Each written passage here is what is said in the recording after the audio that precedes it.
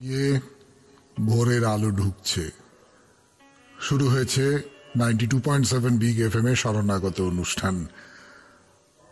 আজ রবিবারের শরণাগত, আমি আছি আপনাদের সঙ্গে, আপনাদের সৌমিত্র বসু। প্রথমে তো বিশুদ্ধ সিদ্ধান্ত মতে আজকের দিনটার কথা বলবো। আজকে রবিবার 16ই মাঘ 1428, ইংরেজি 30শে জানুয়ারি 2022, তিথি পৌষ কৃষ্ণপক্ষ ত্রয়োদশী, নক্ষত্র পূর্বাষাঢ়া। সূর্যোদয়ের সময় সকাল 6:20 হয়ে 36 সেকেন্ড, সূর্য অস্ত যাবার সময় বিকেল 5:19 হয়ে 18 সেকেন্ড। আজকে জন্মে ধনু রাশি, ক্ষত্রিয় বর্ণ, নরগণ। শেষ রাত্রি 5:46 গতে মকর রাশি, বৈশ্য বর্ণ, মতান্তরে শূদ্রবর্ণ। আমাদের হোয়াটসঅ্যাপে চিঠি পাঠাবার নাম্বার 9831922927। চিঠির গোড়ায় অতি অবশ্যই SG লিখতে হবে। আর আমাদের ফেসবুকটি হলো শরণাগত সৌমিত্র, SHARANAGATA শরণাগত, SOUMITR সৌমিত্র। প্রত্যেক সোম, বুধ এবং শুক্রবার রাত 9:30 আপনাদের সৌমিত্র বসু ভিডিওর মারফত আপনাদের সঙ্গে মিলিত হয় এই পাতা থেকে। আপনাদের সে দেখতে পায় না, কিন্তু সে নিজে দেখা দেয়। প্রায় দেবতার মতন দেখা দেয় শব্দটা মনে হলো না। আপনারা যারা এখনো পর্যন্ত এই আড্ডায় এসে পৌঁছতে পারেননি, তাদের সকলকে স্বাগত। যেটা বলছিলাম, আজকে রবিবারের শরণাগত। আপনারা যেসব চিঠি লিখেছেন, নানান বিষয় বলে দেওয়া হয়েছে, হয়তো তাই নিয়ে লিখেছেন, নিজের মতন করে কিছু ভাবনা চিন্তার কথা বলেছেন, সেই সমস্ত চিঠিগুলো পড়বো আজকে। আজ রবিবারের শরণাগতে আপনাদের যে কটা চিঠি পড়া হয়নি, সেই কটা পড়বার শরণাগত। প্রথম চিঠি লিখেছেন রানা চ্যাটার্জি। রানাবাবু চিঠি পড়ব 92.7 বিগ এফএম এর শরণাগত অনুষ্ঠানে, কিন্তু তার আগে শুনে নেব গান। রবিবারের শরণাগতের প্রথম চিঠি 92.7 বিগ এফএম এ আমি আপনাদের সৌমিত্র বসু শোনাচ্ছি। শ্রদ্ধেয় সৌমিত্রবাবু, সুপ্রভাত। আমি আপনার এই অনুষ্ঠানের নিয়মিত শ্রোতা। গত 2-3 দিনের অনুষ্ঠানে স্বামীজির পত্র থেকে পাঠ শুনতে পেলাম না, যেটা বেশ কিছুদিন ধরে শুনে আসছি। আমার অনুরোধ, স্বামীজির পত্রাবলী বা ওর বিদেশের বিভিন্ন স্থানের ঘরোয়া ক্লাসের পাঠ যদি শোনান, তাহলে আমরা সমৃদ্ধ হব। স্বামীজির চলিত ভাষায় লেখা বা ভাষণ আমার মনে হয় একজন নাস্তিক মানুষ, একজন বিচ্যুত মানুষও জীবনের চলার পথের দিশা পাবে। ওর লেখা বা ভাষণ এখনো খুব প্রাসঙ্গিক। আমার বিনীত অনুরোধ, স্বামীজির পত্রাবলী বা ভাষণ অনুষ্ঠানটি এখনই বন্ধ করে দেবেন না। আপনাকে জানাই প্রণাম। এই পরিবারের সবাই সুস্থ ও ভালো থাকুক, মায়ের কাছেই প্রার্থনা করি। রানা চ্যাটার্জি, বাগবাজার, কলকাতা থেকে লিখেছেন। রানাবাবু, স্বামী বিবেকানন্দের চিঠি আপনার এত ভালো লেগেছে শুনে সত্যি খুব ভালো লাগছে। আমরা স্বামী বিবেকানন্দের বেশ কিছু চিঠি পড়েছি, তারপরে পড়বার মতন চিঠি খুব খুঁজে পাচ্ছি না। অনেকগুলো চিঠি রয়েছে, কিন্তু সেই চিঠিগুলো সেই সমস্ত অংশে খানিকটা ব্যক্তিগত কথাবার্তা ইত্যাদি ইত্যাদি আছে, সেইগুলো আপনাদের কিরকম লাগবে ঠিক বুঝতে পারছি না। সেই জন্য রবীন্দ্রনাথের লেখা থেকে কিছু পড়ে শোনাচ্ছি। রবীন্দ্রনাথ একজন গভীর দর্শনের জায়গা থেকে তিনি শিক্ষাকে দেখেছেন, জীবনকে দেখেছেন, ধর্মকে দেখেছেন। তার কথাও শুনুন। আমরা আবার স্বামীজিতে ফিরে আসবার চেষ্টা করব কদিন বাদে। কদিন রবীন্দ্রনাথ, কেমন? 92.7 বিগ এফএম এ শরণাগত অনুষ্ঠানে এর পরের চিঠিটি লিখেছেন ডক্টর কেশব সিংহ রায়, চন্দননগর থেকে। ফিরে আসবো সেই চিঠি নিয়ে 92.7 বিগ এফএম এ। আপাতত গান। কেশব সিংহ রায়ের চিঠি, চন্দননগর থেকে লিখেছেন। একটা কথা বলি, আচ্ছা বলছি, চিঠিটা পড়া শুরু করি 92.7 বিগ এফএম এ শরণাগত অনুষ্ঠানে। সুপ্রভাত সৌমিত্রবাবু, আমি ডাক্তার কেশব সিংহ রায়, চন্দননগর থেকে। আপনি কাইন্ডলি এডিট করে নেবেন। চিঠিটা সত্যি সত্যি বিরাট বড়, কিন্তু খুব গুরুত্বপূর্ণ চিঠি। গুরুত্বপূর্ণ মানে অনেক তথ্য আছে, সেই জন্য আমরা দুটি পর্যায়ে ধরে এই চিঠিটা পড়ব, তার বাইরেও আর অনেকখানি ছিল, সেইগুলো বাধ্য হয়ে বাদ দিতে হয়েছে। কিন্তু চিঠিটা এত বড় চিঠি লিখলে না বেশ অসুবিধে পড়তে হয়, এটা কিন্তু আপনাকে সবিনয় জানিয়ে রাখি। পড়ি। দেশত্যাগ করার পূর্বে দক্ষিণেশ্বর মন্দিরের মায়ের পায়ের ফুল নিয়ে গিয়েছিলেন নেতাজি সুভাষচন্দ্র বসু। মা কালী ছিলেন নেতাজি সুভাষচন্দ্র বসুর শক্তির উৎসস্থান। জীবনের প্রতি পর্বে নেতাজির আরাধ্যা দেবী ছিলেন মা কালী। নেতাজির এলগিন রোডের বাড়িতে তার শয়নকক্ষের ঘরের একদম কোণে মা কালীর এক রুদ্র মূর্তির ছবি বাঁধানো আছে। মা কালীর টানেই তিনি প্রায়ই ছুটে যেতেন দক্ষিণেশ্বরে মা কালীর মন্দিরে। দক্ষিণেশ্বর মন্দিরের সঙ্গে তার অন্তরের যোগ ছিল। নৌকো করে বেলুড় মঠে যেতেন গঙ্গা পেরিয়ে, আর এই সময় নৌকোয় গুনগুন করে গাইতেন শ্যামা সঙ্গীত। নৌকোয় তার সঙ্গে থাকতেন প্রফুল্ল সরকারের মতো বিখ্যাত মানুষেরা। শ্যামা সঙ্গীত খুব প্রিয় ছিল নেতাজি সুভাষচন্দ্র বসুর। এই প্রসঙ্গে আরো একটি ঘটনার উল্লেখ করা যায়। একবার উত্তাল পদ্মা নদীর বুকেও শ্যামা সঙ্গীত গেয়ে উঠেছিলেন নেতাজি। সেদিন ঝড় উঠেছিল, কিন্তু তবুও নৌকোয় পদ্মা নদী অতিক্রম করছিলেন নেতাজি। সঙ্গী ছিলেন কংগ্রেস নেতা অবিনাশ ভট্টাচার্য, আর সেই নৌকা যাত্রায় নেতাজি গান ধরেছিলেন, কবে আবার নাচবি শ্যামা। এই চিঠির বাকি অংশটা পড়ব গানের পর 92.7 বিগ এফএম এ শরণাগত অনুষ্ঠানে। আমি আপনাদের সৌমিত্র বসু। চন্দননগর থেকে লিখেছেন, তার চিঠির বাকি খানিকটা অংশ পড়ে শোনাচ্ছি আপনাদের 92.7 বিগ এফএম এ শরণাগত অনুষ্ঠানে। 1941 সালের জানুয়ারি মাস। নেতাজি তখন এলগিন রোডের বাড়িতে গৃহবন্দী। বাড়ির ওপর নজর রাখছেন প্রায় 15 জন ব্রিটিশ গোয়েন্দা। রয়েছে প্রায় 7টি স্তরের পুলিশি বেষ্টনী। এই পুলিশি বেষ্টনী ভেদ করে নেতাজি বেরিয়ে এসেছিলেন। মহানিষ্ক্রমণের ঠিক কয়েকদিন আগে তিনি গভীর রাতে ভাইজি ইলা বসুকে মায়ের পায়ের ফুল ও চরণামৃত নিতে পাঠিয়েছিলেন দক্ষিণেশ্বর মন্দিরে। নেতাজি সংকল্প নিয়েছিলেন, দক্ষিণেশ্বরের মা ভবতারিণীর আশীর্বাদ না নিয়ে তিনি দেশত্যাগ করবেন না। এই ঘটনার কয়েকদিন পরেই দেশত্যাগ করেন নেতাজি। নেতাজি যেখানেই যেতেন তার সঙ্গে থাকত গীতা, জপের মালা এবং মায়ের পায়ের শুকনো জবা ফুল। শক্তি সঞ্চয় করতে মা কালী ছিল নেতাজির ভরসা। নেতাজির যখন কারাগারে বন্দী তখনও করতেন মা কালীর উপাসনা। চিঠির উপরে লিখতেন, কালী মাতা। 1940 সালে প্রেসিডেন্সি জেলে নেতাজি যে অনশন শুরু করেছিলেন তা ছিল কালী পুজোর পবিত্র দিনে। সুভাষচন্দ্র চিঠিতে জেল প্রধানকে লিখছেন, I repeat this letter written on the sacred day of Kali Puja should not be treated as a threat of ultimatum.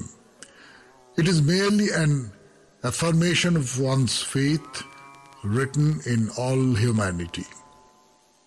লিখছেন, the step that I have now taken is not an ordinary fast. It is the result of several months' mature deliberation sealed by vow prayerfully taken by me on the sacred day of Kali Puja.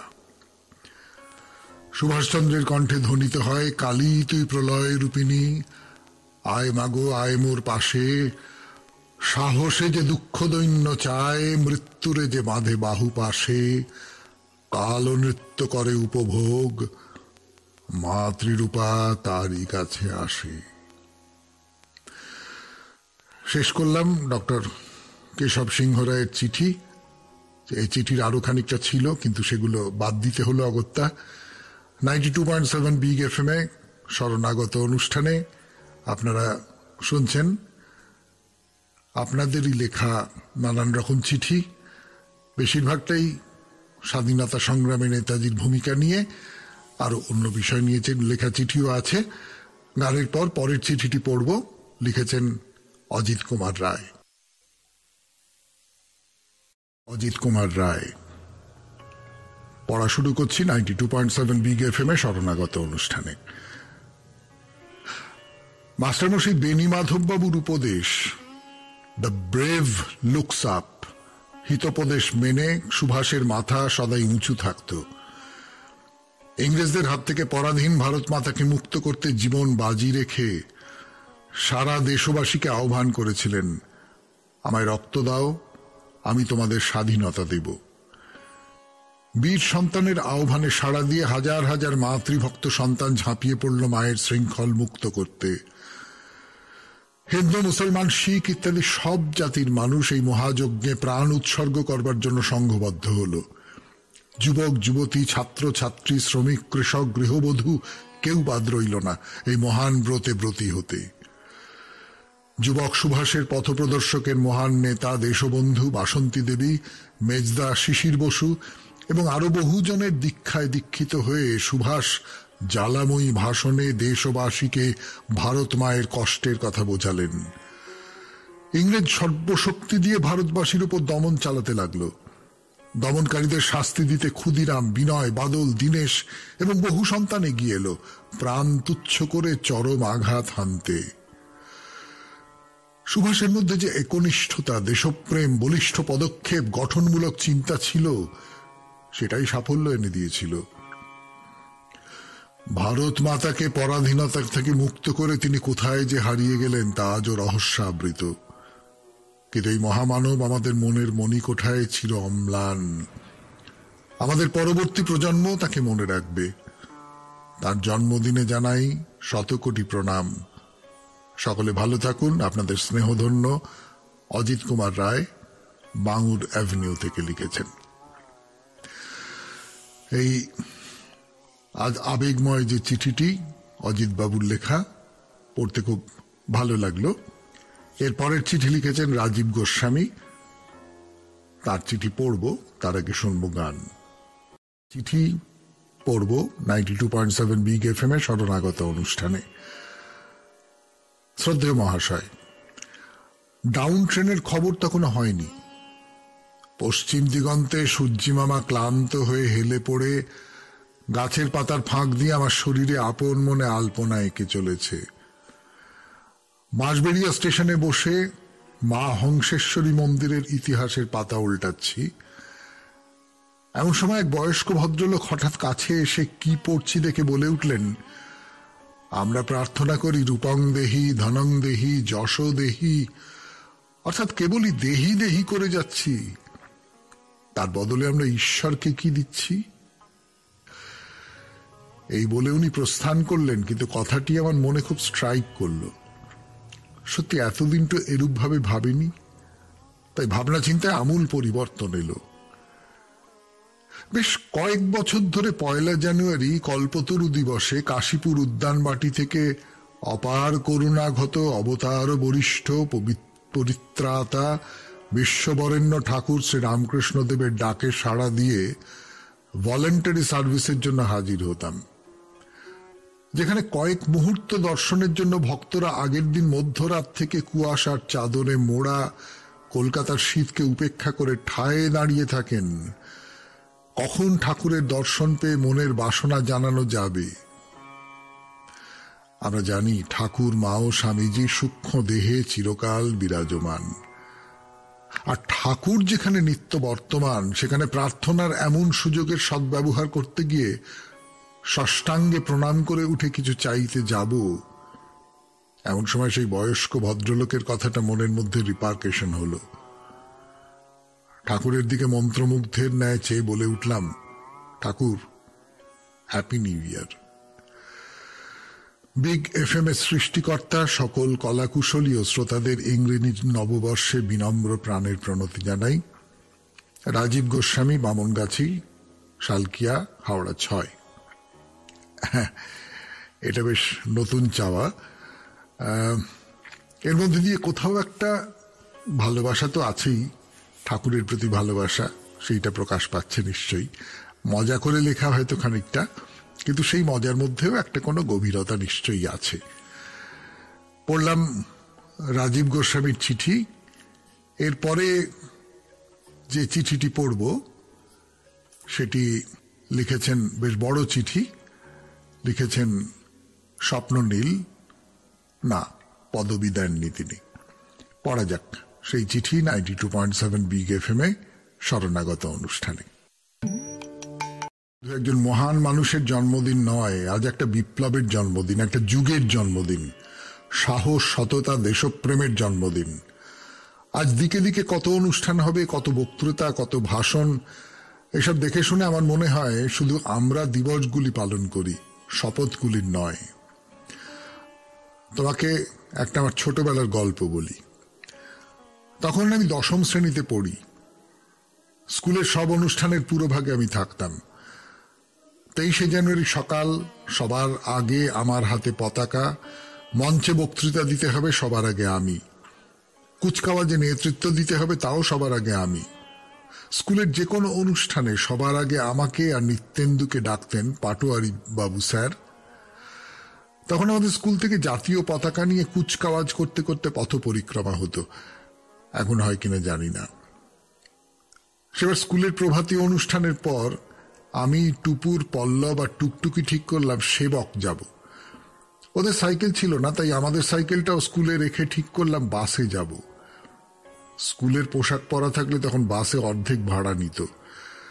তখন শিলিগুড়ি থেকে সেবকের ভাড়া ছিল 3 টাকা, সেটা আমাদের কাছে অনেক ছিল। বাসের জন্য অপেক্ষা করছি বিধান মার্কেটের সামনে। ওখানে বাজার কমিটির পক্ষ থেকে একটা বেদি করে নেতাজির ছবিতে মালা দিয়ে জাতীয় পতাকা উত্তোলন করা হয়েছিল। তার চারিদিকে সুতলি দিয়ে ছোট ছোট কাগজের পতাকা টাঙানো। একটা পানের দোকানের সামনে একটা পুলিশ একটা পান কিনে খেয়ে হাতে লাগা চুনটা মোছার জন্য সামনে টাঙানো একটা জাতীয় কাগজের জাতীয় পতাকা টান মেরে ছিঁড়ে হাতটা মুছে দলা পাকিয়ে রাস্তায় ফেলে দিল। আমরা তো অবাক, হাঁ করে তাকিয়ে আছি, করে কি লোকটা? হঠাৎ একটি ছেলে, একদম আমার বয়সী, স্কুলের পোশাক পরা, পুলিশটার সামনে গিয়ে বলল, এটা কি করলেন আপনি? জাতীয় পতাকা দিয়ে হাত মুছে ছুঁড়ে ফেললেন। পুলিশটা বলল, কোন স্কুলে পড়িস রে, যা যা বাড়ি যা। ছেলেটি বলল, আরো 2-একটা কথা বলল। পুলিশটাও কি যেন একটা বলল, এত বছর আগের কথা সবার মনে নেই এখন। এই চিৎকার চেঁচামেচিতে আশেপাশে কিছু ভিড় জমে গেল, সবাই দাঁড়িয়ে মজা দেখছে। কি জানি সেদিন ছেলেটার কি হয়েছিল, একটা 10ম শ্রেণীর ছাত্র কোথা থেকে পেয়েছিল এতটা সাহস। ছেলেটি হঠাৎ বলল পুলিশটাকে, বলল, তোমাকে এখনই এই পতাকাটা তুলে প্রণাম করে যেখানে ছিল সেখানে টাঙিয়ে দিতে হবে, আর নিজের ভুল স্বীকার করে উপস্থিত সবার কাছে ক্ষমা চাইতে হবে। পুলিশটা কি যেন একটা অশ্লীল শব্দ করে বলল, এই তো সাহস তো কম নয়, তুমি করে বলছিস যে, স্কুলে এইসব শেখায় বুঝি? ছেলেটিও গলা চড়িয়ে বলল, তুমি কোন স্কুলে পড়তে, সেখানে জাতীয় পতাকার এইরকম অবমাননা করতে শিখিয়েছিল নাকি? যে নিজে জাতীয় পতাকার অসম্মান করে সে আবার অন্যের কাছে সম্মান আশা করে কি করে? তুমি যদি এটা না করো তাহলে আমি এক্ষুনি এই কাগজটা তুলে ডিএম অফিসে গিয়ে ডিএম এর কাছে নালিশ করব তোমার নামে। এই সময় ভিড় জমানো জনতা থেকে একটা কলরোল উঠল, হ্যাঁ হ্যাঁ ক্ষমা চাইতে হবে। পুলিশটা দেখলো এত বেগতিক, তাড়াতাড়ি পতাকাটা তুলে নিয়ে সুতলিতে কোনো রকমে আটকে অস্ফুটে একবার সরি বলেই ওখান থেকে বাইক নিয়ে কেটে পড়ল। কি জানি সেদিন ছেলেটার গলাতে বলাতে কি ছিল। একটা ক্লাস 10-এর ছেলে কোথা থেকে পেয়েছিল এতটা সাহস? যে বয়সের ছেলেটা পুলিশ দেখলে ভয় পায়, সেই সময় আর কোনোদিন সেই ছেলেটার সঙ্গে দেখা হয়নি জানো। কোথায় হারিয়ে গেল এই জন অরণ্যে? সেই প্রথম, সেই তো শেষ। জানতো সবাই, জানতো ছেলেটা একটু নরম স্বভাবের, একটু ভীরু, কারো মুখে মুখে কথা বলে না। সে কি করে এমন একটা কাণ্ড ঘটালো? সেদিন আর আমাদের সেবক যাওয়া হয়নি। পল্লব আর টুকটুকি বাড়ি ফিরে গেল। টুপুর বলল, চল নীল, আমরা একটু সেবক রোড দিয়ে হেঁটে আসি। আমরা হাঁটতে হাঁটতে মহানন্দা ফরেস্ট অব্দি গেলাম। ঘটনার আকস্মিকতায় এতটাই বিহ্বল ছিলাম যে কেউ কোনো কথা বলছিলাম না, পাশাপাশি হেঁটে যাচ্ছিলাম শুধু। আমার খুব ক্লান্ত লাগছিল, সকাল থেকে অনেকটা হেঁটেছি তো। একটা ইউক্যালিপটাস গাছের নিচে বসলাম আমি। হঠাৎ টুপুর আমার সামনে দাঁড়িয়ে মিলিটারি আদপে আমায় স্যালুট করে বলল, জয় হিন্দ। সৌমিত্র কাকু, চারদিকের এই দূষণে আমার সেদিনের সেই আমিটাকে আমি হারিয়ে ফেলেছি। প্রতিবাদ করতে ভয় হয় এখন। এত ভয় নিয়ে কোন সাহসে নেতাজির গলায় মালা দেব বলতো? ভালো থেকো সৌমিত্র কাকু, প্রণাম নিও। তবে চরণ নিম্নে উৎসব ঘন শ্যাম ধরণী সরসা, এটা নেতাজির খুব প্রিয় গান ছিল, পারলে শুনিয়ে দিও। জয় হিন্দ। এতে স্বপ্ন নীল, অরবিন্দপল্লী, দত্তপুকুর, উত্তর 24 পরগনা। চিঠিটা বড়, কোনো সন্দেহ নেই, বড় চিঠি। এত বড় চিঠি পড়ার কথা নয়, কিন্তু পড়ে ফেললাম। পড়ে ভুল করলাম? অন্য শ্রোতারা কি বলেন? 92.7 বিগ এফএম এ শরণাগত অনুষ্ঠানে এর পরের যে চিঠিটি, সেই চিঠিটি লিখেছেন চৈতালি বাগচি। গানের পর আমরা শুনব চৈতালি বাগচির চিঠি। শুরু করছি 92.7 বিগ এফএম এ শরণাগত অনুষ্ঠানে। ছোটবেলায় 23শে জানুয়ারি সকালে ঘুম ভাঙত আজাদ হিন্দ সংঘ আয়োজিত প্রভাত ফেরির কদম কদম বড়া এজা বাজনার আওয়াজে। হ্যাঁ ঠিক, আমারও তাই। ঘুম চোখে দৌড়ে গিয়ে দাঁড়াতাম বাড়ির রকে। রাস্তা দিয়ে চলেছে ধবধবে সাদা পোশাক পরিহিত ছেলেমেয়েরা, সঙ্গে সামরিক পোশাকে ঘোড়ায় চড়া এক দৃপ্ত ব্যক্তির প্রতিকৃতি, গলায় বিশাল রজনীগন্ধার মালা দোদুল্যমান। বিভিন্ন মিথ ঘিরে রহস্যের অন্তরালে থাকা মানুষটি কখন যে ধীরে ধীরে আমার একান্ত আপন হয়ে উঠেছেন তা টেরই পাইনি। কত কথা বলি চুপি চুপি তার সঙ্গে, প্রশ্ন করি, কোথায় হারিয়ে গেলে গো তুমি? তুমি কেন আসছো না? কিন্তু হায়, উত্তর মেলে কই। গোগ্রাসে গিলি তোমার ওপর যে কোনো বই, অনেক সময় বুঝতেও পারি না। তবে একটা সত্য স্পষ্ট হয়ে ওঠে, মনে হয় তুমি একটা বিরাট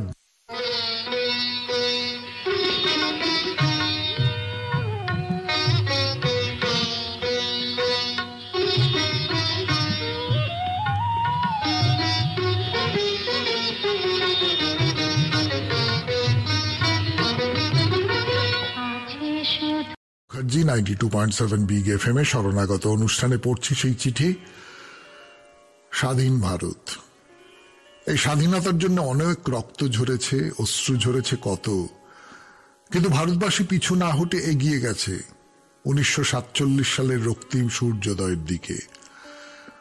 যাদের আদর্শে, যাদের দেশপ্রেমে উদ্বুদ্ধ হয়ে এই স্বাধীনতা, তাদের মধ্যে অন্যতম কিংবদন্তি আমাদের প্রাণের প্রিয় নায়ক নেতাজি সুভাষচন্দ্র বসু। তার বাংলা ভাষার প্রতি যে অগাধ ভালোবাসা ছিল, সেই কথাই আজ বলবার সুযোগ করে দিল বিগ এফএম এর প্রভাতের প্রিয় অনুষ্ঠান শরণাগত, আর তার প্রাণপুরুষ শ্রী সৌমিত্রবাবু।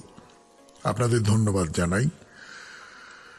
সুভাষচন্দ্র বসু ছোট বয়স থেকে ছিলেন অত্যন্ত মেধাবী ও বুদ্ধিমান। জীবনের প্রথম ভাগে তিনি একটি ইংরেজি মাধ্যম স্কুলে ভর্তি হয়েছিলেন। সেখানে সেই সময় বাংলা শেখানো হতো না, এমনকি ভারতের ভূগোল ইতিহাস পর্যন্ত না পড়িয়ে ইংল্যান্ডের ইতিহাস ভূগোল পড়ানো হতো। স্বাধীন চেতা বাংলা প্রেমিক সুভাষচন্দ্র বসু এতে অত্যন্ত ক্ষুব্ধ হন। ম্যাট্রিক পরীক্ষার জন্য নতুন স্কুলে ভর্তি হওয়ার পর বাংলা না জানার জন্য ক্লাসের অন্যান্য ছাত্রদের কাছে ও স্কুলের শিক্ষকদের কাছে হেনস্থা হন তিনি। লজ্জায় অপমানে তখন তিনি পণ করেন বাংলা ভাষা তাকে শিখতেই হবে। জেদি তেজস্বী সুভাষচন্দ্র বসু সেই বছর পরীক্ষায় বাংলাতে সর্বোচ্চ নম্বর পেয়েছিলেন। জন্মদিনে জানাই তোমায় সশ্রদ্ধ প্রণাম। জয় হিন্দ, বন্দে মাতরম। নমস্কারান্তে, তমাল মুখার্জি, ডানকুনি হাউজিং এস্টেট, ডানকুনি, হুগলি। অনেকগুলো চিঠি পড়া হলো আজকে 92.7 বিগ এফএম এ শরণাগত অনুষ্ঠানে। বেশিরভাগটাই নেতাজিকে নিয়ে লেখা চিঠি, তাই তো হওয়ার কথা। আমরা 23শে জানুয়ারি নেতাজিকে নিয়ে চিঠি লিখতে বলেছিলাম সকলকে, আপনারা লিখে পাঠিয়েছেন। নেতাজি এবং স্বামী বিবেকানন্দ, এই দুজন হচ্ছেন আমাদের ঘরের আদর্শ। তো সেই রকম এক আদর্শকে নিয়ে যে অনেকেই চিঠি লিখবেন তাতে তো কোনো সন্দেহ নেই। এখন গান শুনবো 92.7 বিগ এফএম এ, তারপর শেষ চিঠি। আজকের শেষ চিঠি, সেই চিঠিটি লিখেছেন মিনতি বোস, কোন্নগর, হুগলি থেকে। গানের পর আজকের রবিবারের শরণাগতের শেষ চিঠি মিনতি বসুর লেখা। স্নেহের সৌমিত্র ভাই, প্রেরণের সময় অতিক্রান্ত হবার পর 14-15 বছরের নেতাজি ওর মাকে লেখা একটা চিঠির কিছু অংশ আমি উল্লেখ করছি। যদি আপনার হাতে পৌঁছয় তাহলে আপনার উদাত্ত কণ্ঠে এটা পাঠ করার একান্ত অনুরোধ রইল, যেটা সময়োপযোগী এবং যথাযথ বলে আমার মনে হয়েছে। বিষয়টা শুনলে আমার মতো বিগ এফএম এর সমস্ত ভাই বোন বন্ধুদের ভালো লাগবে বলে মনে হয়। সুভাষ মাকে লিখছেন, তোমরা আমার কাছে কি চাও মা?